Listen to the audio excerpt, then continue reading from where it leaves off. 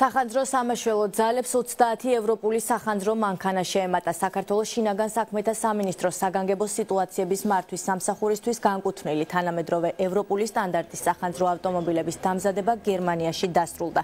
სახანძრო მანქანები შექმნილია სპეციალურად საქართველოსთვის, მათში კი დამონტაჟებულია ყველა საჭირო სახანძრო სამაშველო აღჭურვილობა.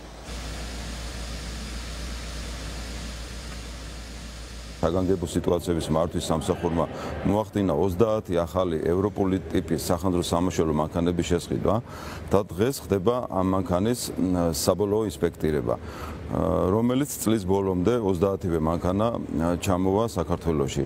აქვე მინდა ხაზი გაუსვა და კიდევ ერთხელ ვთქვა, რომ შინაგან საქმეთა სამინისტროს საგანგებო სიტუაციების მართვის სამსახურს აღებული აქვს კურსი, რომ სრულად ჩანაცვლდეს ის ძველი მოძველებული, უпростоრად რუსული ავტომობილები თანამედროვე ახალი ტიპის ევროპული სახანძრო სამაშველო ტექნიკით.